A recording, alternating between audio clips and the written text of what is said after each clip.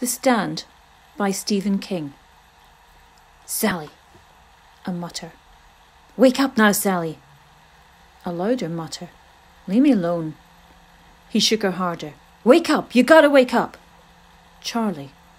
Charlie's voice, calling her. For how long? Sally swam up out of sleep. First she glanced at the clock on the night table and saw it was 2:15 in the morning. Charlie shouldn't even be here.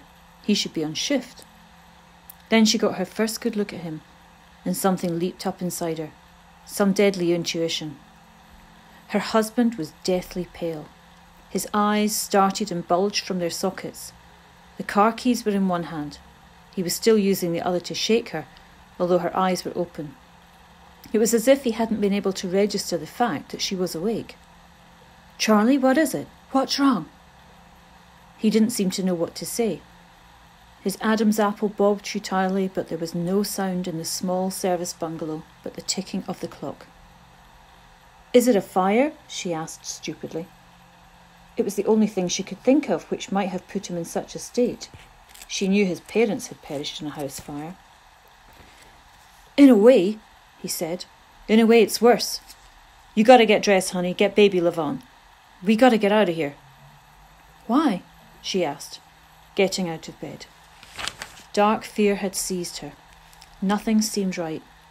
This was like a dream. Where? You mean the backyard? But she knew it wasn't the backyard. She had never seen Charlie look afraid like this. She drew a deep breath and could smell no smoke or burning. Sally, honey, don't ask questions. We have to get away, far away. You just go get baby Levon and get her dressed. But should I? Is there time to pack? This seemed to stop him, to derail him somehow. She thought she was as afraid as she could be, but apparently she wasn't. She recognised that what she had taken for fright on his part was closer to raw panic. He ran a distracted hand through his hair and replied, I don't know. I'll have to test the wind. And he left her with this bizarre statement which meant nothing to her. Left her standing cold and afraid and disorientated in her bare feet and baby doll nightie. It was as if he had gone mad. What did testing the wind have to do with whether or not she had time to pack? And where was far away? Reno? Vegas? Salt Lake City? And she put her hand against her throat as a new idea struck her. AWOL. Leaving in the middle of the night meant Charlie was planning to go AWOL. She went into the small room which served as baby Levon's nursery and stood for a moment, indecisive, looking at the sleeping infant in her pink blanket suit. She held to the faint hope that this might be no more than an extraordinarily vivid dream. It would pass. She would wake up at 7 in the morning just like usual, feed baby Levon and herself while she watched the first hour of the Today Show, and be cooking Charlie's eggs when he came off shift at 8 a.m, his nightly tour in the reservation's North Tower over for another night. And in 2 weeks he would be back on days and not so cranky, and if he was sleeping with her at night she wouldn't have crazy dreams like this one, and hurry it up, he hissed at her, breaking her faint hope. We got just time to throw a few things together, but for Christ's sake, woman, if you love her, he pointed at the crib, you get her dressed. He coughed nervously into his hand and began to yank things out of their bureau drawers and pile them helter-skelter into a couple of old suitcases. She woke up baby Levon, soothing the little one as best she could. The 3-year-old was cranky and bewildered at being awakened in the middle of the night, and she began to cry as Sally got her into underpants, a blouse and a romper. The sound of the child's crying made her more afraid than ever. She associated it with the other times Levon, usually the most angelic of babies, had cried in the night. Diaper rash, teething, croup, colic.